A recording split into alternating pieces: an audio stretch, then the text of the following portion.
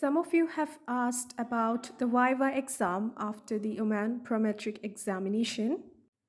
So we'll discuss about the VIVA session in this video. After the verification of documents by the ministry staff, the VIVA will start. The VIVA examination will start. First, the VIVA panel will allow you to introduce yourself in a short period of time, like all about your basic stuff. The introduction is the first thing in every interview. Then they will ask you to select one prescription from among those given without seeing. The written side will be upside down. So you just randomly choose one prescription and then read the prescription very carefully. It should be audible to the VIVA panel members. Now, the rest of the questions are mostly based on the prescription given to you. What all are the medicines given in that?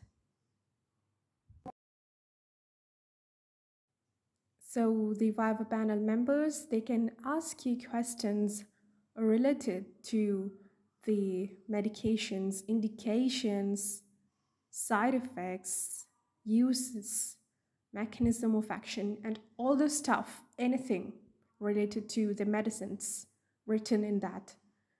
They also test you on common medicines that are used in Oman, so you should be familiar with that too. Also, the drugs classification. In a nutshell, you should be thorough in pharmacology. So study pharmacology very thoroughly so that you can answer everything. Also prepare well on controlled, restricted, over-the-counter and complementary drugs. Note the color of the prescription, the validity of prescription, etc.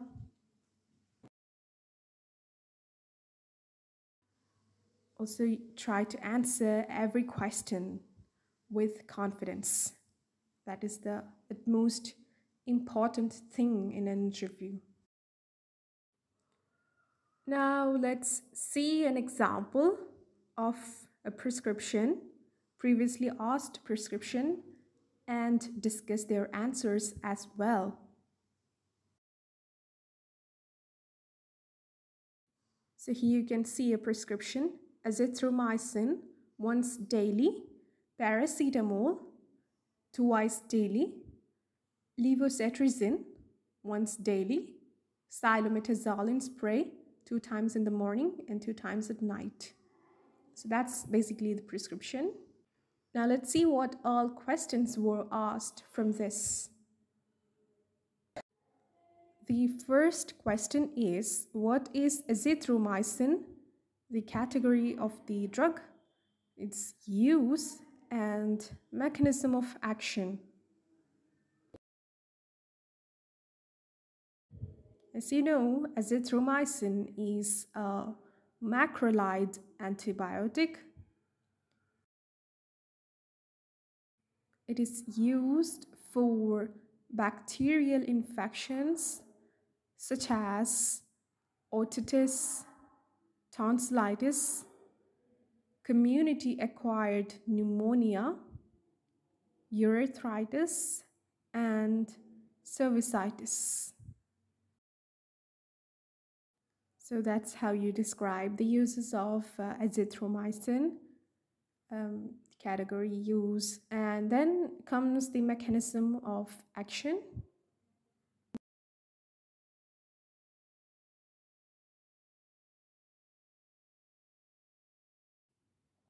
So azithromycin prevents bacterial growth by interfering with their protein synthesis.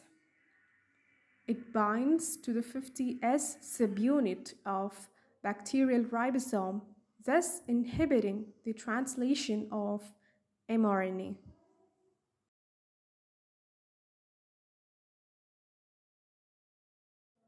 Moving on to the next question, the difference between erythromycin and azithromycin. The answer is the duration of action, DOA. Azithromycin have longer duration of action compared to erythromycin. Moving on to the next one, what is controlled drug and their examples? In OMAN, drugs are classified into 4 categories. First, controlled, restricted, complementary, over-the-counter. You should know about these in detail.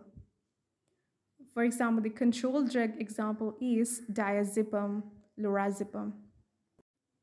Levocetirizine use is to relieve symptoms due to hay fever or other respiratory allergies. Then cylometazolin use, category and mechanism of action.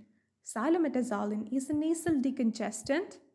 Its mechanism is that it stimulates adrenergic receptors in the blood vessels of nose. It should not be used for people with high BP. They can ask other questions unrelated to the prescription as well. What is misoprostol? Why is it a controlled drug? Why it causes abortion?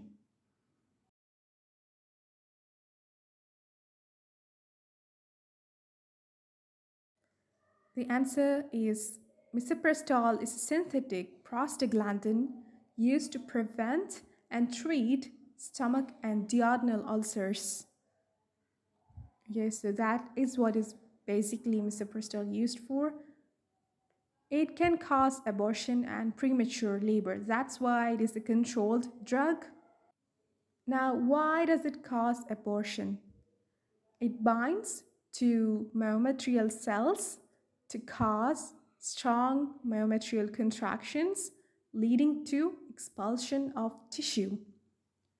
This also causes dilation of cervix. This is why misoprostol causes abortion. Let's see another prescription. Example, Diovan 80 mg once daily, Cristor 40 mg once daily. Now the questions related to this prescription are, tell the generic name of each. Diovan is valsartan, Cristor is rosuvastatin. The next question is, how will you dispense it? How will you dispense both these drugs? So Diovan, as written, is Diovan is 80 mg once daily. Cristor is 40 mg once at night after food.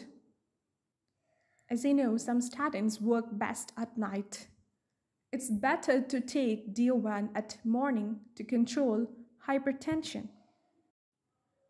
Valsartan is used for hypertension and rosuvastatin for hyperlipidemia.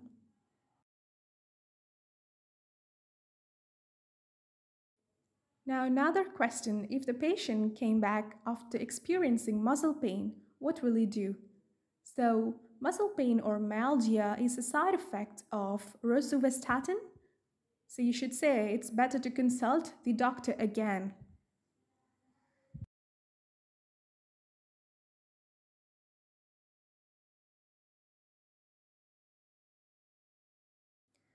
If the patient asks for analgesic, will you give? You should not give analgesic like an NSAID.